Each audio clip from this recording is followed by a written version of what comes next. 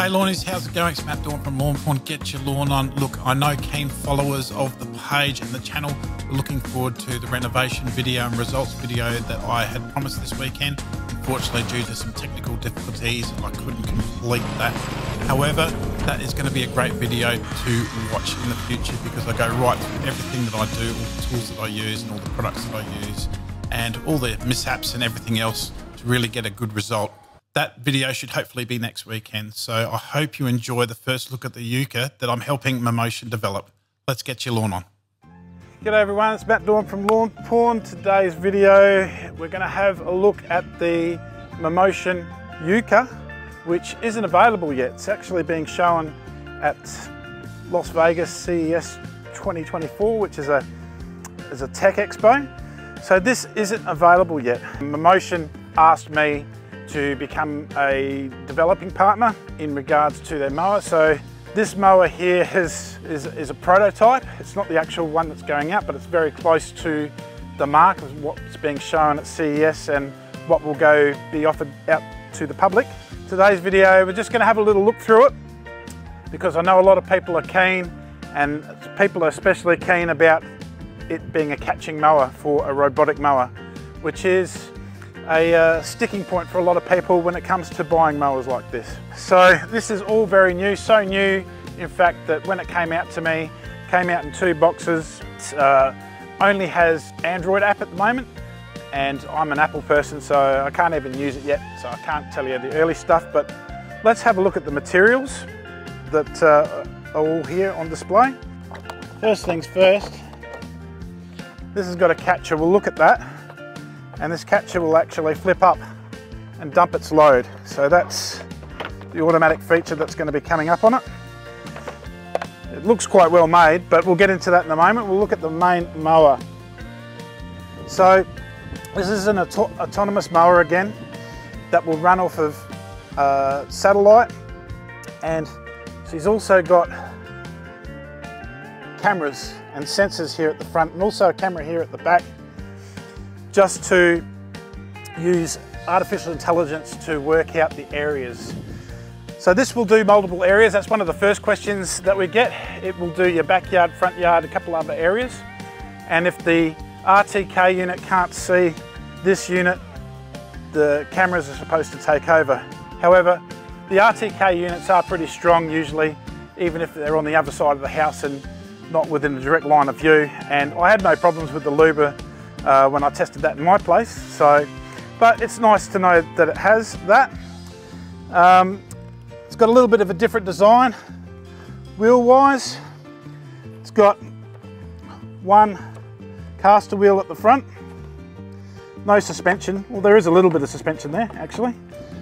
Disregard that, it goes up and down a little bit. You've got the 2 cutting discs. They're a bit smaller than the Luba, and they've got three blades to the circle, not 4 like the Luba had. And of course it's not as wide as the Luba. The back has some big wheels, more like a traditional robot mowers. Now I believe that this is for small areas, so this will do around about 100 meters squared or thereabouts. Don't quote me on that, I haven't looked at it all yet.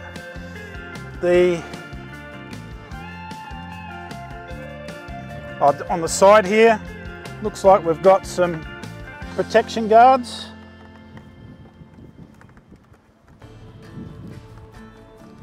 They don't seem to move at all, so I don't think they're actual sensor or anything like that. Not sure about this here on the side, but as you can see, this has had quite a lot of bumps and scrapes. This is why it's been in testing before it's come out to see me. Now, on the back of it, you'll see there's a camera that goes skyward, so that's kind of interesting. You've also got your rain sensor, some controls, you've got some buttons there, your stop, and it looks like you can change your cutter height by manually doing this. I don't know if that's going to be in the app or not, so that'll be interesting to see as well. At the back here, you've got a little plug here, and this is where the catch is going to go, and the catch is going to be powered from there as well. I'll just close that up. There we go. Now see if you can get a close up of the front here, baby, because I know a lot of people have been keen about this little setup here. So it's a couple of cameras, and my shade isn't helping. But this here is a little wiper. So that's quite interesting. So a lot of people have been asking, is that thing a little wiper? It appears so. So that's the great question there, answered hopefully.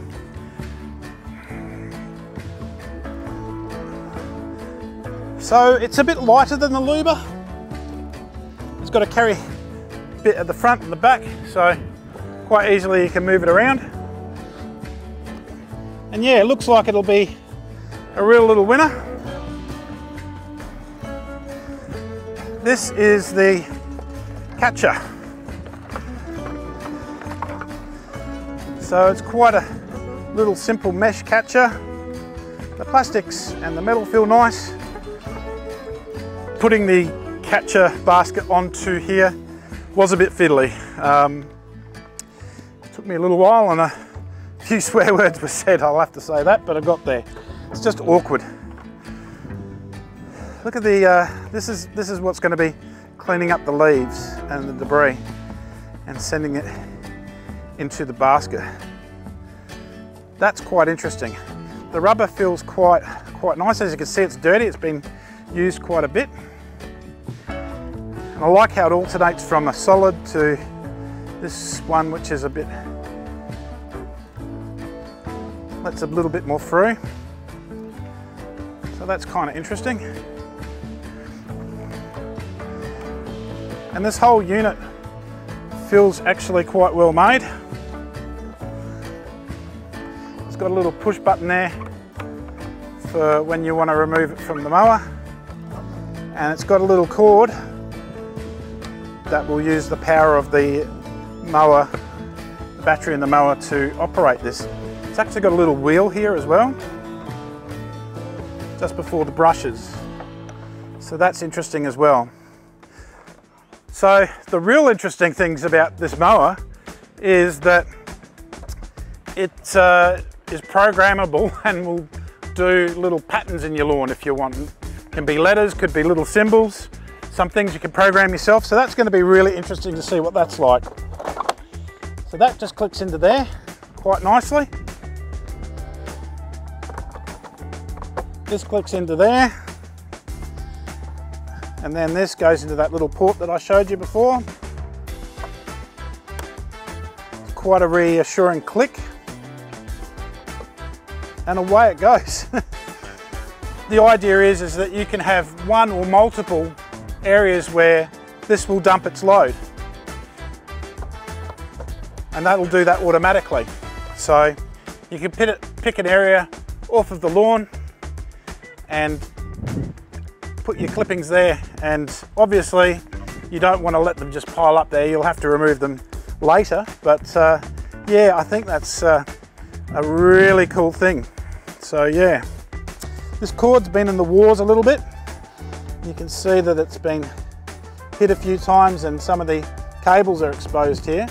But like I said, this is a model that has gone through the rigorous testing and everything like that before being sent to me. So they said that there was going to be some imperfections with this. But that's okay. I'll have to get that Android phone and fire it up and then update you and update Mammotion, obviously. Yeah, just to let you know that I have teamed up with Mammotion. They asked how much they wanted to pay me and everything like that. And I said, no, I don't want any money. I just really, truly want to help your company. So please subscribe to my videos for more Luba and Yuka Mammotion videos, because I'm going to be getting into it this season with the robot lawnmowers, because they're just such a great idea for a lot of people.